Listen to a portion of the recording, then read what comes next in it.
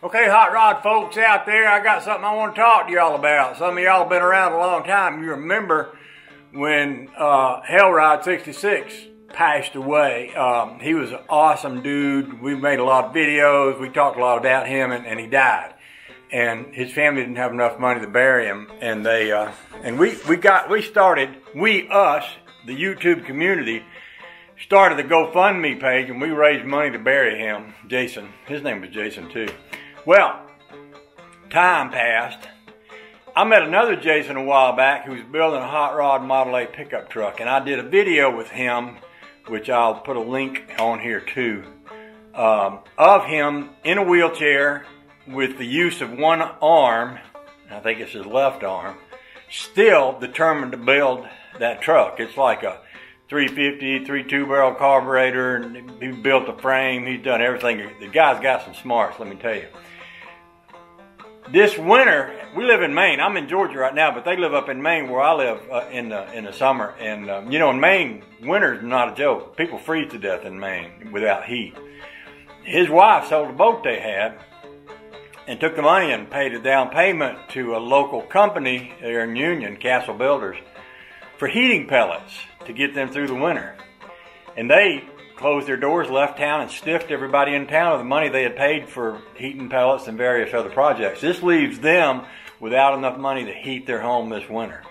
So I went on tonight and I started the GoFundMe page, and I'm going to put the link in here.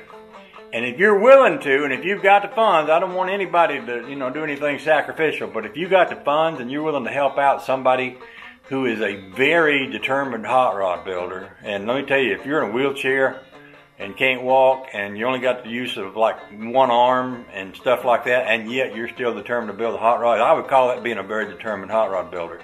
Now this is a guy that needs heat. It's just simple as that. We're talking, you know, this is serious need.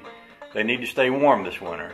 And it wasn't their fault. They had the money, they had the plans, and somebody stole their heat money. I'm asking my YouTube friends to help me raise $660. I wish we could raise a whole lot more, and maybe we can. I don't know if you can give more money than that or not, but you know, I just like to do everything I can to help these folks out because they're good people. His wife Holly's a sweetheart.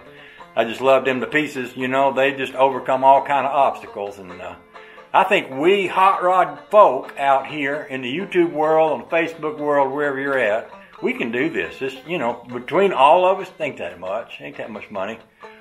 Heck, I just do it myself, but I just had to pay for my brother's burial expenses, funeral, and all that myself, and kind of put me in a bind for right now. But I was thinking, well, there's other tubers out there, and they'll help.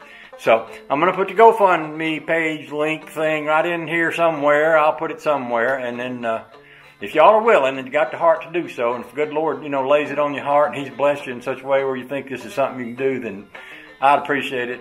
And I'm sure they would if you'd join me, and let's help keep Jason warm this winter. Okay? Okay. So, there you go.